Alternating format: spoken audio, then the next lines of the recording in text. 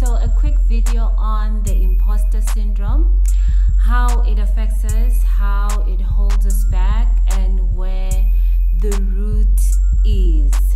So the imposter syndrome is where you feel like you don't have a right to be where you are, where you feel like everybody else knows what to do and you don't, where you feel like somebody's going to find out that you're not where you're not supposed to be there and take you out. So where you feel not secure about the position that you're in because you don't feel good enough to be there, or you don't feel like you belong, like you're worthy of that place.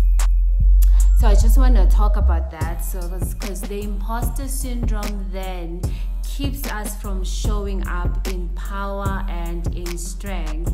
It keeps us from coming through with confidence, because all the time we feel like we shouldn't be here, or I can't be free, I can't be fully myself because I don't feel like I own the space that I'm in.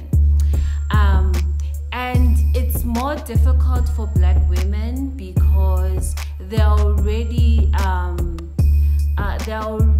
difficulties, biases against us as women, and mainly and even worse as Black women. So a woman is not expected to be in leadership. It's still not expected even to this day to be in leadership, to assert themselves. There is this term that they are calling it now, which is the likability bias, that as a woman you are expected to be likable. And what are the things that are supposed to be likable as a woman? I mean, if you remember when we were growing up, we were taught that we should be nice, we should be kind. And those things are in opposition to what we have assigned authority to be. Authority is dominance, authority is firmness, authority is strength. And that is associated with being a man. So as a woman, even though you are at work and you're expected to be in a leadership position, people still expect you to be nice and to be kind and to never be firm, or your firmness and your dominance is not welcome, or it's not seen as something good about you.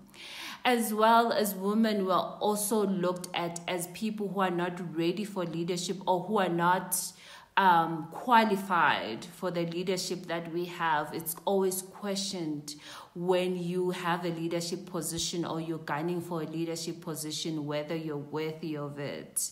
And men also find it easy to talk about their skills and their qualifications, and we don't. And it's because of the way we've been socialized. It doesn't look good when a woman speaks about things that are manly. A woman is expected to be cute and nice and sit there nicely and do what they're told. So when you get into authority, or when you assert yourself as someone who should be in authority, that is looked at negatively, and that affects how then you show up. But what is important for me is how you see yourself. You know, yes, it matters how people treat you, but it matters more how you see yourself. So if you have these biases against yourself, if you have a problem with asserting yourself because you're afraid that people won't like you, if you have a problem with being dominant and being assertive, then it shows up in how you come across. Some people then don't get leadership positions because they don't come across as assertive. People don't see them as people who can lead and show up as leaders and show authority. So because you're questioning yourself, because you don't believe you should be there, because you don't believe you should be a leader, therefore you don't show up as confident, as someone who can take authority. And therefore when people look around for someone that they can put in authority, they don't see you because you are still struggling with how you see yourself. So I want to talk about about that, the imposter syndrome, or the not good enough syndrome, or the not worthy syndrome, and how it links to childhood wounds, how it links with how we were raised as children and how our parents have raised us. And I know that it's a difficult conversation always when we talk about how we were raised and we talk about how our parents has failed us. It's easy to think of child abuse as, child abuse as the beating up all the time, the instances where you're not given food, where you're made to sleep outside. We always see trauma or sexual abuse. We see trauma as very gory, huge, impactful things that has happened to people. We only see that as wounding, but there are other things that can be wounding that don't look as hectic. They don't look as wounding, but they are. So things like how if you were always if your parents always expected you to work hard all the time, if they expected you to be number one all the time, you're not allowed to make mistakes, where you are always only what you do wrong is spoken about and never what you do right, where there is verbal abuse. You are this, you are that, you are never this, you are never that. Oh, you're so careless. Oh, you are this. Oh, you are that. So verbal abuse, or even not being given attention, even not being given time, even where your parents are cold towards you, or they just never give you time or never listen to you. Those things are traumatic to children, and actually then are taken over to adulthood. In the book, The Body Keeps Score, Basil van der Kolk talks about trauma, how trauma keeps you where you were. So he talks about, for an example, if you've watched movies about old soldiers who were in wars and they come back and they're in a calm situation, but they still exhibit the trauma of being where they were. So they're still stuck in that situation. They still stuck in that they still see the bodies of children or the bodies of the people they've killed, or they still see their friends who have been killed. They still hear the sirens as if they're still there. So even childhood trauma is still that way. So if you were not given attention, or you were always talked down upon, or you were not given the confidence and the warmth and the validation that you needed, you can still be stuck there even as an older adult. You can find yourself that even at work, you're not confident of yourself because you are still there. Your inner child is still stuck in the trauma, and therefore you're still acting as if you're still there.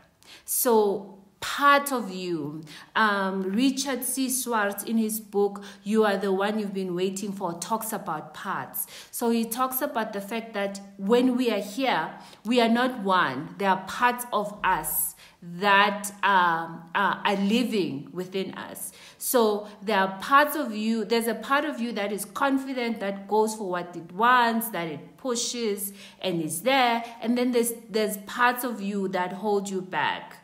So it's about understanding then that part of you that still holds you back might be the child in you that's still traumatized. Might be the child in you that still feels like I can never do anything right. Might be the child in you that feels like I am not good enough, I'm not smart enough, I always make mistakes, I'm not perfect enough, I'm not worthy to be here.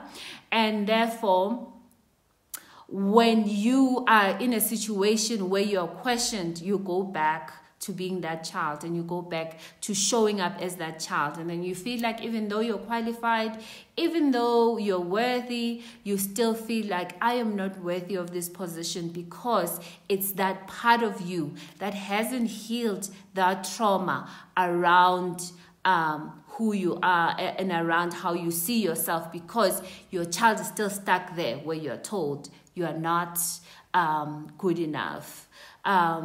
I like that, Damaris, where you say even worse is when these things were said as jokes, which creates such cognitive dissonance. Yes. So part of the problem with childhood trauma is that we find it difficult to see the bad things our parents did, because we feel guilty about what they've done for us.